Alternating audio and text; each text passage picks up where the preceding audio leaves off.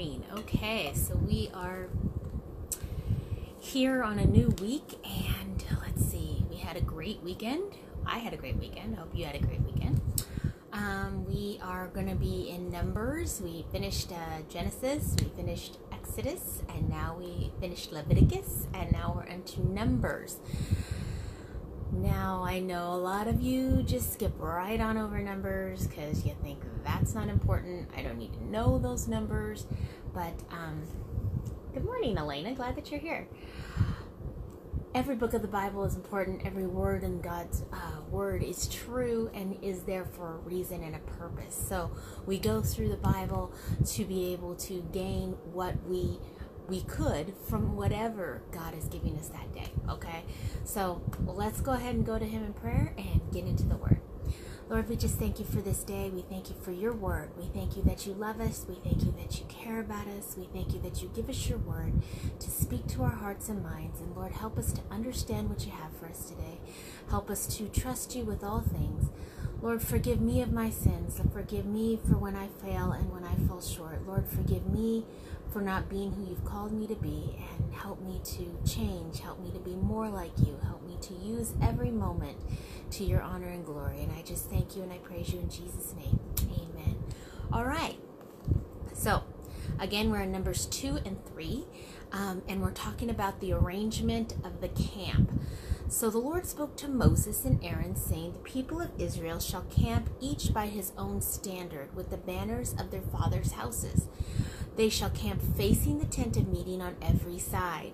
Those to camp on the east side toward the sunrise shall be of the standard of the camp of Judah by their companies. The chief of the people of Judah being Nahshon, the son of Amminadab. His company as listed being 74,600. Those to camp next to him shall be the tribe of Issachar. The chief of the people of Issachar being Nathaniel, the son of Zuar. His company as listed being 54,400. Then the tribe of Zebulun, the chief of the people of Zebulun being Eliab, the son of Helion. His company as listed as 57,400. All those listed as the companies of Judah by their companies were 186,400. They shall set out first on the march.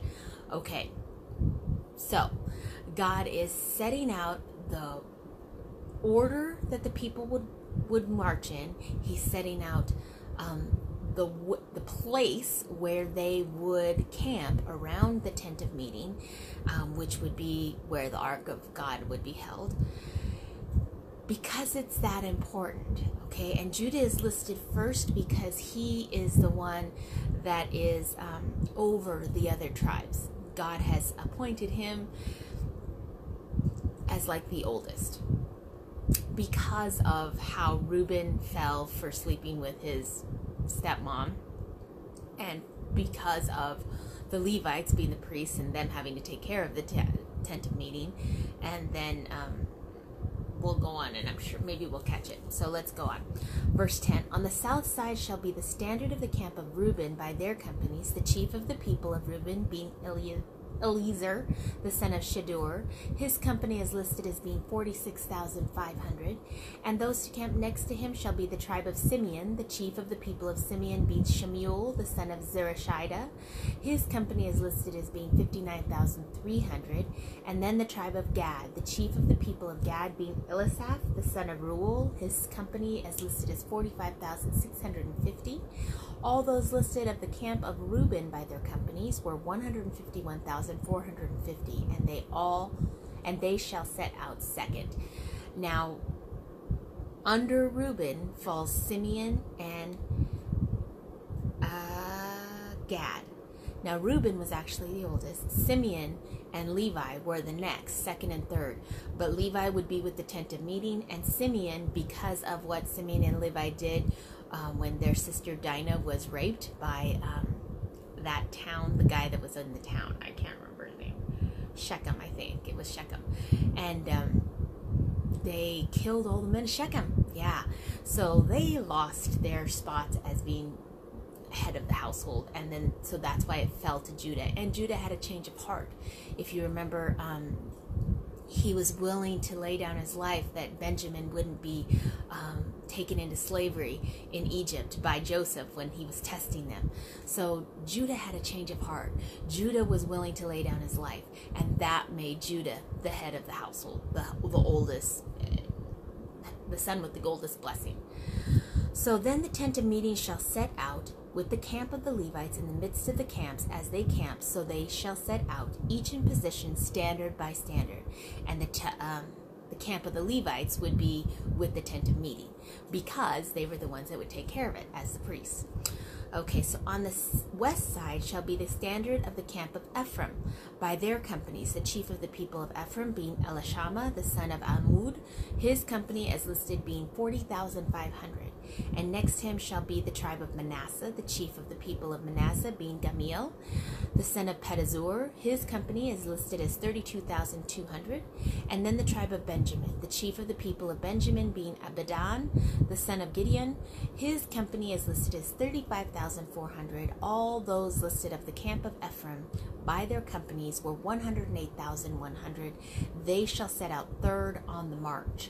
Now, Ephraim and Manasseh were Joseph's sons. Manasseh was actually the older and Ephraim the younger, but when Joseph presented them to Jacob to be blessed, Jacob switched his hands. He was blind.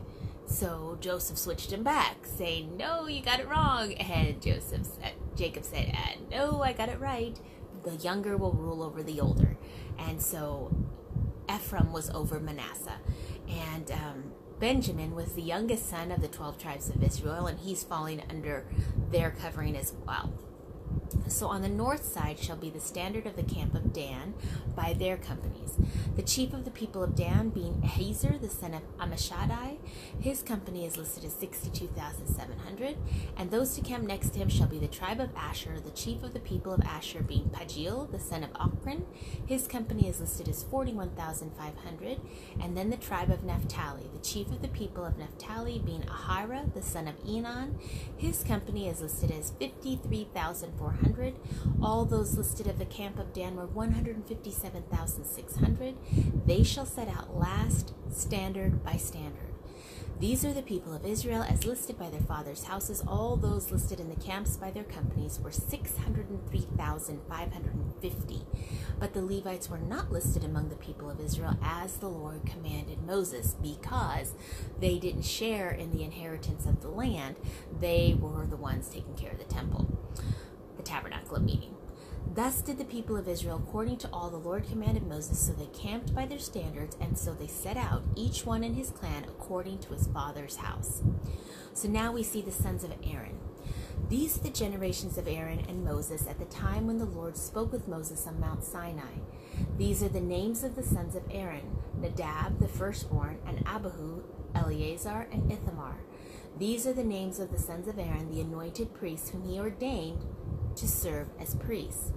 But Nadab and Abihu died before the Lord when they offered unauthorized fire before the Lord in the wilderness of Sinai, and they had no children. So Eleazar and Ithamar served as priests in the lifetime of Aaron their father. And that was when they died for offering that unauthorized fire, and Aaron wasn't allowed to mourn for them because they did what was wrong in the sight of God. So you can't mourn for someone that dies for doing what's wrong. It's a hard situation, and again, God provides what you need in that situation, So now we see the duties of the Levites. And the Lord spoke to Moses, saying, "Bring the tribe of Levi near, and set them before Aaron the priest, that they may minister to him. They shall keep guard over him and over the whole congregation before the tent of meeting, as they minister at the tabernacle. They shall guard all the furnishings of the tent of meeting, and keep guard over the people of Israel as they minister at the tabernacle. And you shall give the Levites to Aaron and his sons. They are wholly given to him from among the people of Israel. And you shall appoint Aaron and his sons, and they shall guard their priesthood. But if any outsider comes near, he shall be put to death." Levi was given the opportunity to serve there in the temple because they stepped up and said that they would follow after Moses no matter what. So because they were willing to step up and stand up for what they believed, God allowed them to be the priests of the tabernacle.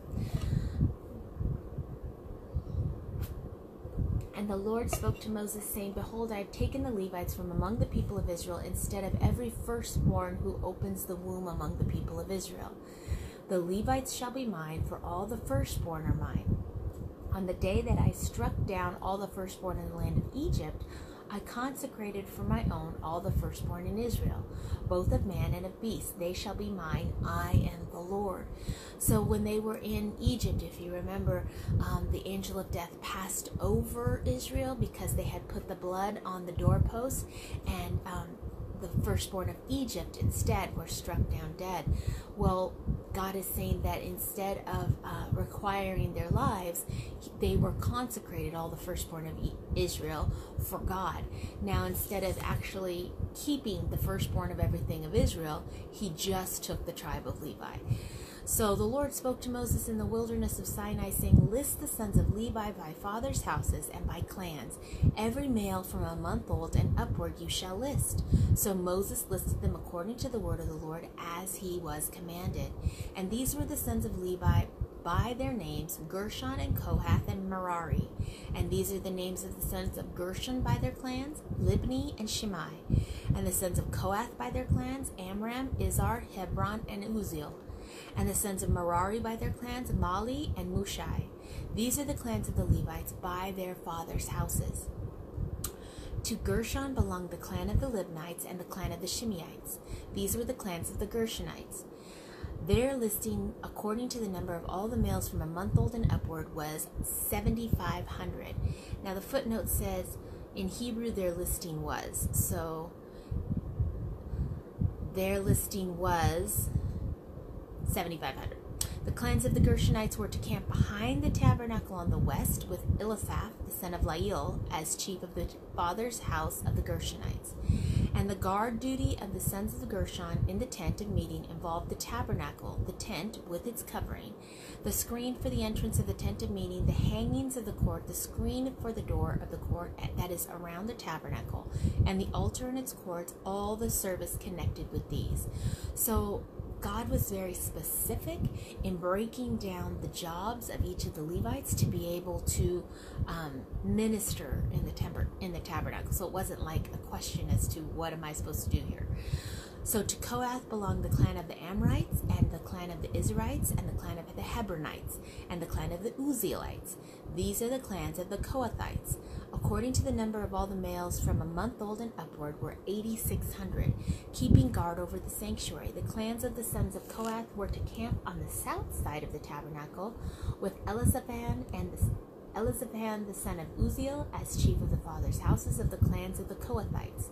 And their guard duty involved the ark, the table, the lampstand, the altars, the vessel of the sanctuary with which the priests minister, and the screen, all the service connected with these. And Eleazar the son of Aaron, the chief, was to be chief over the chiefs of the Levites and to have oversight of those who kept guard over the sanctuary. So to Merari belonged the clan of the Malathites and the clan of the Mushites. These are the clans of Merari. Their listing according to the number of all the males from a month old and upward was 6,200.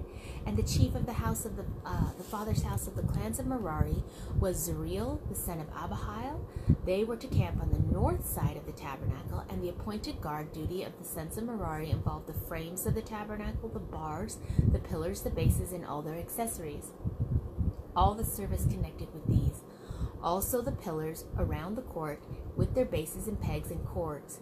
Those who were to camp before the tabernacle on the east before the tent of meeting toward the sunrise were Moses and Aaron and his sons, guarding the sanctuary itself to protect the people of Israel. And the footnote says to guard the people of Israel. And any outsider who came near was to be put to death. All those listed among the Levites whom Moses and Aaron listed at the commandment of the Lord by clans, all the males from a month old and upward were 22,000. So now we see the redemption of the firstborn. And the Lord said to Moses, list all the firstborn males of the people of Israel from a month old and upward, taking the number of their names, and you shall take the Levites for me. I am the Lord. Instead of all the firstborn among the people of Israel, and the cattle and the Levites, instead of all the firstborn among the cattle of the people of Israel. So Moses listed all the firstborn among the people of Israel as the Lord commanded him, and all the firstborn males, according to the number of the names, from a month old and upward, was listed at 22,273. And if you can remember, the number of the Levites was 22,000. So it was just almost exact. And the Lord spoke to Moses, saying, take the Levites instead of all the firstborn among the people of Israel, and the cattle of the Levites instead of their cattle. The Levites shall be mine. I am the Lord. And as the redemption price for the 273 of the firstborn of the people of Israel, over and above the number of the male Levites, you shall take 5 shekels. And the footnote says a shekel is about 2/5 of an ounce, or 11 grams. Per head. You shall take them according to the shekel of the sanctuary, the shekel of 20 gurahs, which the footnote says a gurah is about 1/50 of, or 0.6 grams, and give the money to Aaron and his sons as the redemption price for those who are over. So Moses took the redemption money from those who were over and above those redeemed by the Levites. From the firstborn of the people of Israel, he took the money 1,365 shekels by the shekel of the sanctuary. And Moses gave the redemption money to Aaron and his sons according to the word of the Lord, as the Lord commanded Moses. They did according to the word of the Lord, as the Lord commanded Moses. It's so important that we are in line and right with God. And God takes it very seriously. And God is exact down to the number, which is always an awesome and amazing thing, because numbers and people and names matter to God. It's not just whatever thing. God is in the numbers. He is in the exactness. He's in the names. He is precise. Nothing is haphazard and accidental with God, which is an awesome thing. So that was our Old Testament reading. So our New Testament reading is Mark 11:27 through 12:17. And we see the authority of Jesus is challenged. So, and they came again to Jerusalem, and we don't know who the they is. So Mark 11:26, let's find out who the they is. And you might say, why is that important? Why do we need to know that? Well, I don't know about you, but I don't like being in the middle of a story. Like, I don't like not knowing what's going on. Mark 11. So we see in the beginning of Mark 11, Jesus comes to Jerusalem as king. They approached Jerusalem, came to Bethphage and Bethany at the Mount of Olives. Jesus sent 2 disciples. So this is when the people are laying down their cloaks and palm branches and honoring Jesus as the blessed king. Blessed is he who comes in the name of the Lord. Hosanna. He curses the fig tree and clears out the temple courts once he gets into Jerusalem, because the fig tree had no fruit and the temple was full of those money changers that were swindling the people. So he got them all out of there. Now, right after that, after he was done cursing the fig tree and clearing out the temple, that's where we pick up with him. They came again to Jerusalem, and as they were walking in the temple, the chief priests and the scribes and the elders came to him, and they said to him, by what authority are you doing these things? Or who gave you this authority to do them? And Jesus said to them, I will ask you one question, answer me, and I will tell you by what authority I do these things. Because Jesus was forever answering a question with a question. And if you couldn't answer Jesus' question, he wouldn't answer your question. And it was always to try and trap Jesus. That's why he always answered their questions with questions. So was the baptism of John from heaven or from man? Answer me. And they discussed it with one another, saying, if we say from heaven, he will say, well, then why did you not believe him? But if we say from man, they were afraid of the people, for they all held that John really was a prophet. So they answered Jesus, we do not know. And Jesus said to them, neither will I tell you by what authority I do these things. You know, if you're not going to stand for what you believe, Jesus isn't going to stand for you. it's so important that we choose a side. You're either for God or against God. You're only going to stand accountable for what you do with the name of Jesus Christ. And they did not want to say what they wanted to do with the name of Jesus Christ, so God would not stand for them. Jesus would not give them an answer. And I love that because it shows us that the importance of being for or against God. So next chapter 12 of Mark, the parable of the tenants. So he began to speak to them in parables. A man planted a vineyard and put a fence around it and dug a pit for the winepress and built a tower and leased it to tenants and went into another country. Now when the season came, he sent a servant, and the footnote says a bondservant. So he said a bondservant. Now a bondservant was someone that was not a slave. They guaranteed master guaranteed a bond to them. They were bonded to their master for a period of time, and then they were freed. So a bondservant was not a slave. It was someone who willingly and wanted to be there. So he sent a servant or a bondservant to the tenants to get from them some of the fruit of the vineyard, because it was his, right? And they took him and beat him and sent him away empty-handed. Again he sent to them another servant. They struck him on the head, treated him shamefully, and he sent another, and him they killed. Finally he sent him to them, saying, they will respect my son. And so with many and he sent another, and him they killed, and so with many others. Some of them they beat, and some of them they killed. So these tenants that he put on his own land to work it and to grow his crops were scandalous, and they weren't honoring his servants. He had still one other, a beloved son. Finally he sent him to them, saying, they will respect my son. But those tenants said to one another, this is the heir. Come, let us kill him, and the inheritance will be ours. I don't know what they were thinking. Why would the guy give him the inheritance when they killed his son? I don't know. And they took him and killed him and threw him out of the vineyard. What will the owner of the vineyard do? He will come and destroy the tenants and give the vineyard to others. Have you not read the scripture? The stone that the builders rejected has become the cornerstone. And the footnote says, the head of the corner. This was the Lord's doing, and it is marvelous in our eyes. So, according to this parable, God is the master. He created the vineyard and put tenants in it. The tenants are the Israelites. He gave them the word of God. He gave them his presence, and he put prophets and teachers of the law in place so that they would know his word. Yet they rejected the prophets and they rejected the teachings of God because they didn't realize who Jesus Christ was. And God sent his only beloved son to them, and they were going to kill him. And he is going to take the blessing of the vineyard, the blessing of the word of God, and give it to others, which is what happened when Jesus Christ died. The gospel was spread to all nations, to all people. He is the stone, Jesus Christ, the stone that the builders rejected. The builders are Israel. And he has become the cornerstone, the chief cornerstone, the headstone, the most important stone in the building. That's Jesus Christ. And they were seeking to arrest him, but feared the people, they being the Pharisees, the teachers of the law, for they perceived that he had told the parable against them. So they understood what he was saying.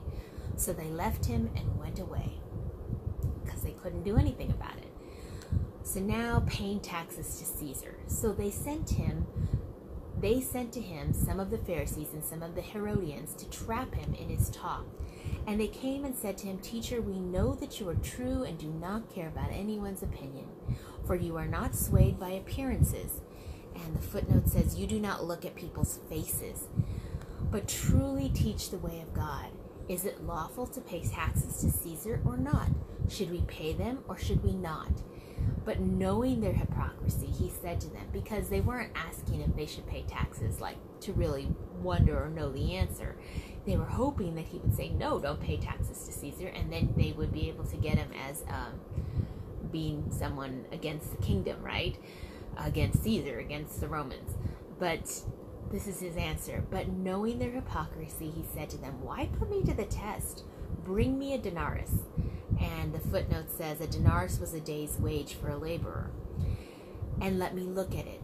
And they brought one. And he said to them, whose likeness and inscription is this? And they said to him, Caesar's.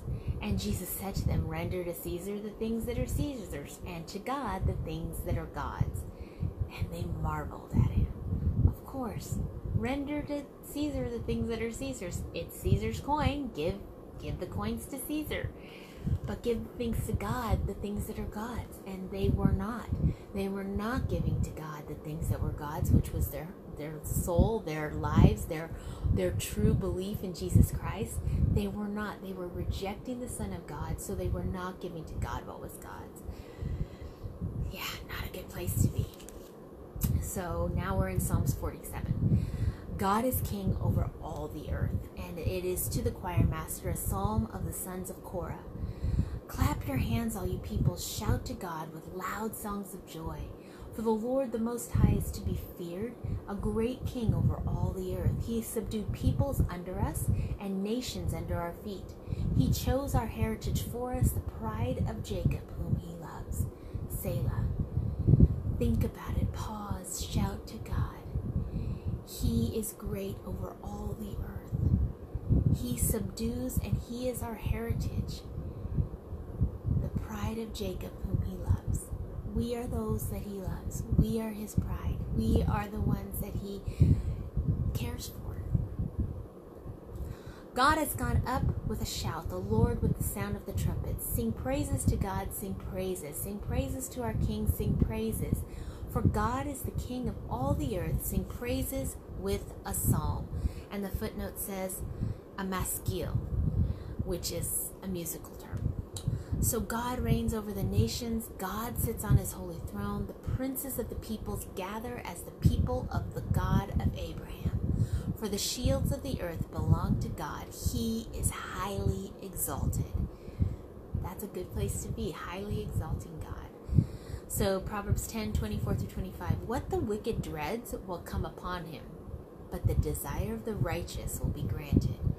When the tempest passes, the wicked is no more, but the righteous is established forever. And that is like a reference to the foolish man builds his house upon the sand, and the wise man builds his house upon the rock.